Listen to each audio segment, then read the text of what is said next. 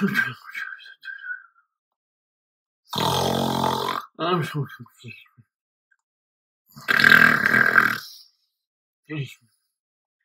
and me both, Frank. You and me both.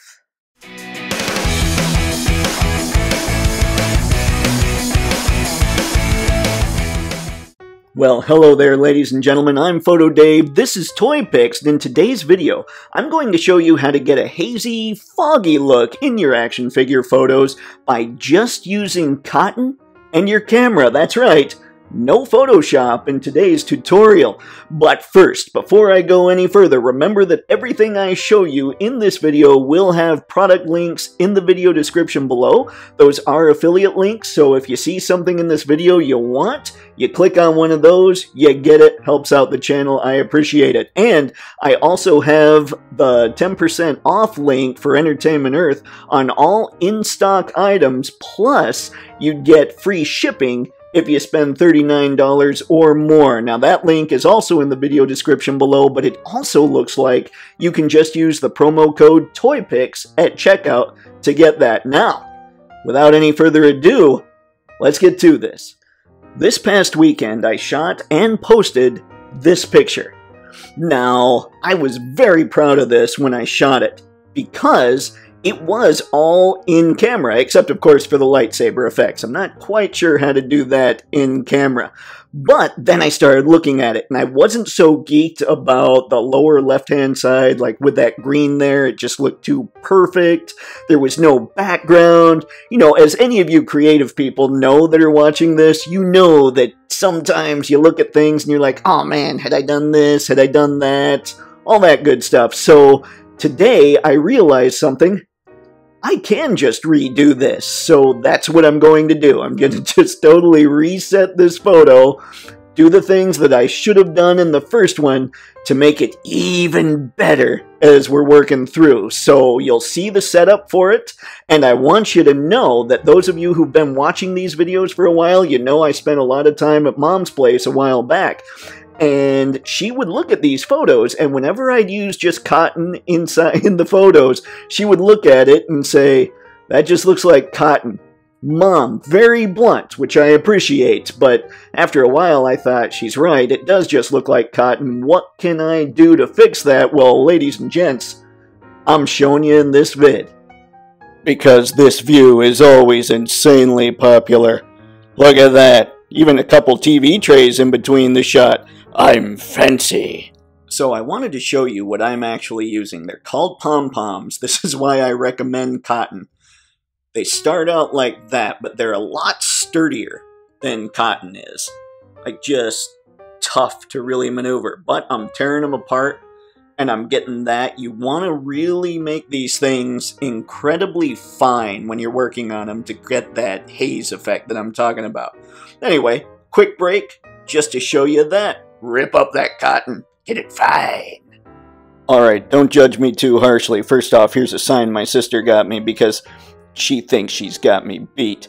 But here we go. This is kind of a little bit of that cotton, those pom-poms I tore up a bit. And very close to the lens. By the way, the lens itself is a 75mm to 300mm. It's a telephoto. And go ahead and judge me on the background. I still haven't gone through all the crap on my floor that I need to pitch. But there you go. A lot of ripped up cotton there, or pom-poms. Hopefully you've got cotton, because pom-poms are much tougher to work with. And we've got a little bit more here, just because I want more of a layered effect. Now here's the actual photo setup right now. We've got Luke there, we've got the key light here hitting Luke. That's where the bright light source is coming from. We have the green light basically acting as the lightsaber light and the fill light, and then we have the backlight way up here. Again, all those lights will be in the video description below if you dig them. They are Neewer Lights, they're kind of cool. We've got poster board here because I was considering putting down the sand, but when I cropped the thing I realized it doesn't need sand, which is good because that sucks to pick up. And we've got this background dio wall from Bearded Wolfie. So yeah, there you go folks. That's a pretty basic setup, but I wanted to do it this way because I decided that Luke shouldn't have the cloak. I really like the details they do on this figure, or they put into this figure. I just think it looks great, so that's why Luke's like that. Tried to find some natural ways to lay some Stormtroopers on the ground, all that. So, now we're going to shoot it and see what we've got. And ladies and gentlemen, here's what I did straight out of the camera. Now, I'm not going to lie, it took me about 4 shots to get this right, but there you go. So, you'll notice kind of in the bottom left a little bit, just a little to the right of the very farthest left, you have where the haze is just a little tiny bit thicker. That's from having it set up with those 2 TV trays so that I had those little pieces of pom-poms sticking up in 2 spots. One of the problems that I was having when I would do just big clumps of cotton balls or pom-poms to try and make them look right is they really did kind of just look like cotton balls or pom-poms, and so you could never get this haze look. So that's why I decided, okay, I don't want just a big group, I want to spread it out so that it's thicker in certain areas and not quite as thick in other areas. You'll also notice that it's a little thicker in the bottom right too because of that second layer.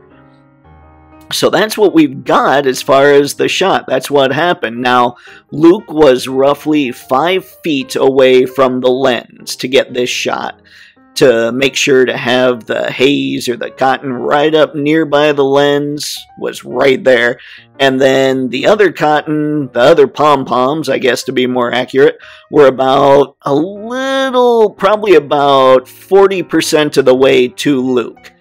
So I didn't take any measurements, I'm just kind of eyeballing where everything's at right now, just so you can kind of get an idea of how far everything was, what the settings were. The f-stop was 6.3. I can't remember what the exposure was, which makes me awful people, but it was pretty low. It wasn't...